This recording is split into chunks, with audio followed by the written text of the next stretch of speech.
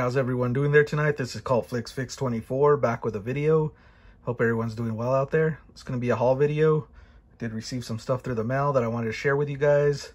I got some pickup from Orbit DVD, Hamilton books, which I haven't hit up for a while, so I got some from there. They're really good prices on stuff.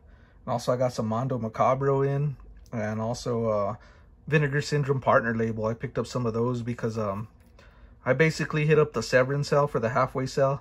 I either had to pick between them or the partner label from Vinegar Syndrome. So I decided to just go with the Severin, which I needed there to the collection. But I went back now and picked up a few titles from the Vinegar Syndrome partner label that I needed, that I missed out on. And then I'm still going to go back. I still need a few more, but these will be some of the pickups I got, and I'll explain that later. So everyone sit back, relax, enjoy, and let's get this started. I'll be starting off first with the Orbit, what I picked up from Orbit DVD. I did pick up the Conjuring Universe 7 film collection. I only owned part 1 of this, so I needed to get it. And this is the newer edition they released on Blu-ray, and it does have the 7 films. It is missing the La Llorona, but I do have that, so it didn't really affect me. But this does have Conjurings 1 through 3, Annabelle, Annabelle Creation, Annabelle Comes Home, The Nun. So those are the 7 films it has. So I'm currently watching these and really enjoying them. It's good to revisit because I do like these films, and this is a good set to have if you want to get in a pack. It's the Conjuring Universe 7 film collection. Okay, next up we're going to get into what I picked up from Hamilton Book. There's some horror films that are really cheap, man. They're around the $5 range. I got Mon Mon Mon Monsters. I hope I said that right. This looked like a lot of fun. It's like a Asian horror film. It's got creatures and monsters and like kind of like a Monster Squad feel to it, something like that, but newer modern horror. But it looked like a lot of fun, so I decided to pick that up. It is a Shudder original. Next up I picked up Feast, and this is executive producers Wes Craven, Matt Damon, and Ben Affleck, and Chris Moore. This looked like a fun creature feature. It kind of gave me like a From Dusk Till Dawn kind of B-movie vibe. I've never seen it. It's probably been watched, but for me it's the first time. So looked really cool. Can't wait to check it out. Next up I picked up It Waits. I've been watching like these forest creature features now for the end of summer, and I have seen this years ago and I remember really enjoying it, so can't wait to revisit it. There's the back. This was a fun one, I remember, but I haven't seen it in a while. It Waits. Next up, this is an IFC title. I picked up The Damned from the producers of Saw. This sold me on the trailer. I am a sucker for trailers. They could go either way, but this one really intrigued me and looked really creepy and atmospheric. So that's The Damned from IFC. Next up I got From the Dark. I have seen this film. I think I watched it on Netflix years ago, but I remember really being impressed by this, but I haven't seen it in a long time, so a revisit's definitely due, but I remember this being pretty fun. Got From the Dark, another creature type feature there. Next up, this ain't horror, but it's one I've been after. It's Havoc. It has Anne Hathaway, Bijou Phillips, probably slaughtered that name, Freddie Rodriguez. This is a Shout Select, and I've been after this, and it's sold out on some websites there, but I really enjoy my urban type films, and this is like an urban street film that I did watch a long time ago, I think on the IFC channel, but I haven't seen in a long time. I remember enjoying this one. That's Havoc from Shout Select. So those are my Hamilton Book pickups, and now we're going to get into the Mondo Macabro. So I did order the bundle for this month, well, the latest month release. We got Love Brides of the Bloody Mummy, and I'm really a fan of Mondo Macabro, man. I really enjoy these films. They're like bizarre horror films that you see. It's similar to Italian horror, and we got the back there. This is limited 610 out of 1200, and it does come with O cards as well. I can show you there, real cool. Yeah, I'm a big fan of Mondo. Some of these I can't show because they do have offensive stuff, as you can see. But this is region A, B, and C. They do come loaded with stuff, and there's the back. These are the red limited editions. You can pick up these. They sell out quick, and then you can go to the standard editions, which have the blue case on them. But this is Love Brides of the Bloody Mummy. Next up, I picked up The Other Side of the Mirror. This is a Jess Franco film. I wasn't too familiar with Jess Franco, but I've been picking up a lot of his films lately, so this is one I'm definitely interested in. It's another A, B, and C region, and this is 685 out of 1200. There's the booklet. I won't be showing these because they have a lot of sleeves. Yeah, really excited to check that one out.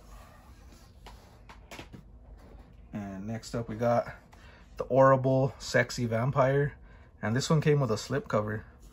I haven't seen a Mondo Macabro release editions with slips, so I hope they continue to do this because this is really nice. It's really glossy and shiny. There's the back art, and this looked like a sleazy good time as well. There's the inside art. Apologize for the glare, guys. This is region A, B, and C. And I gotta check. Comes with O cards. I won't show the booklet because it does have some sleeves as well.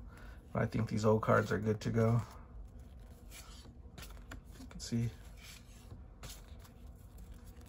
Looks like right up my alley. Big fan of Italian horror, so these Euro type films impress me as well.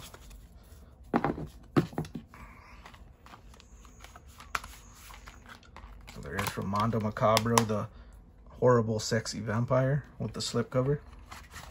I hope they continue to do this because I do like my slip covers. So those are my Mondo Macabro pickups. Now we're going to go into the Vinegar Syndrome partner label, and I just want to say that I was watching a channel called B Brown.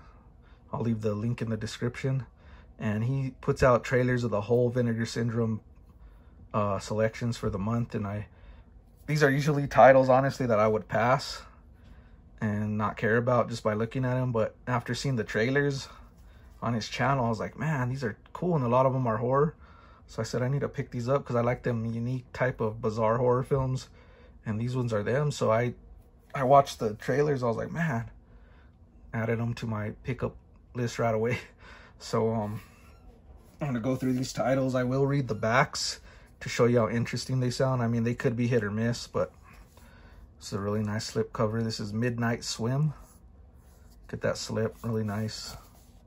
And these are low in stock, so I would recommend picking them up. They are dropping, selling out with the slip covers. Death Is Not What You Think.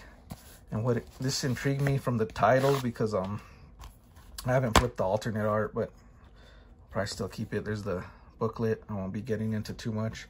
But this is from Yellowville, which has a lot of unique horror films in it. I still want to pick up more. But let me read this for you. It says, Spirit Lake is usually deep. No diver has ever managed to find the bottom, though many have tried. When Dr. Amelia Brooks disappears during a deep water dive, her 3 daughters travel home to settle her affairs.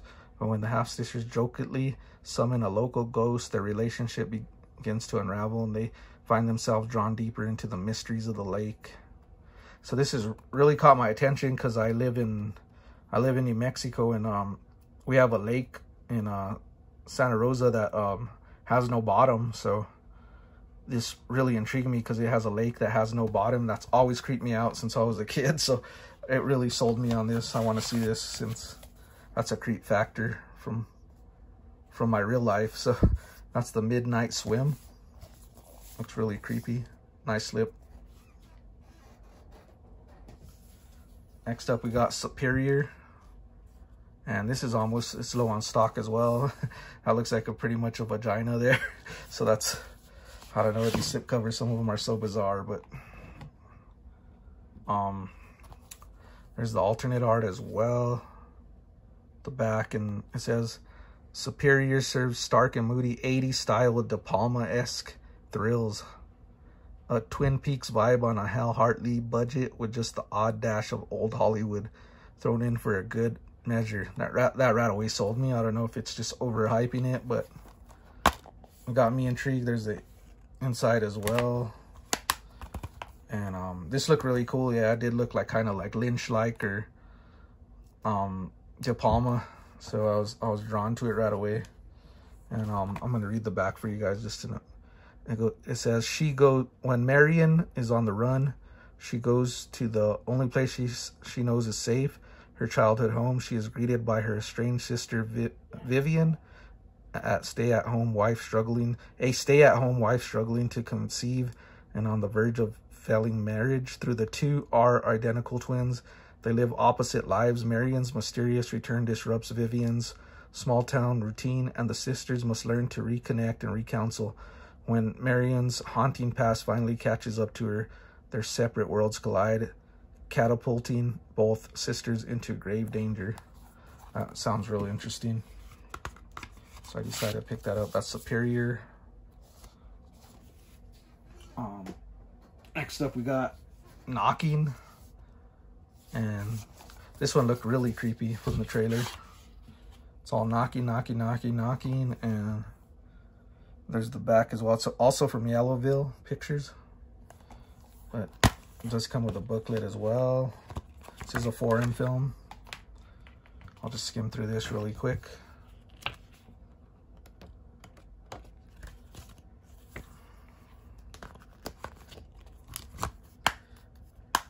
But I'll read this back as well. After suffering a traumatic incident, Molly moves into a new apartment to begin her path to recovery, but it's not long after, I can't read, guys, her arrival that a series of persistent knocks and screams begin to wake her up at night.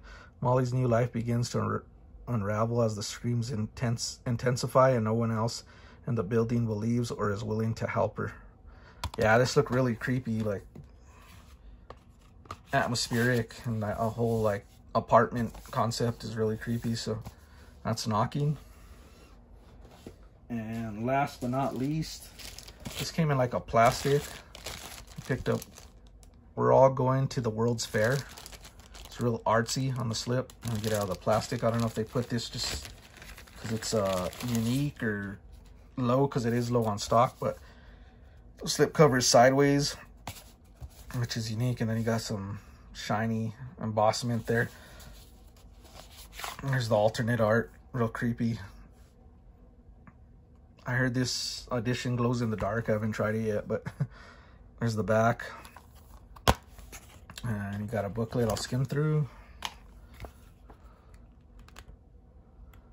Another horror film that I did not know of till I saw B. Brown's trailers.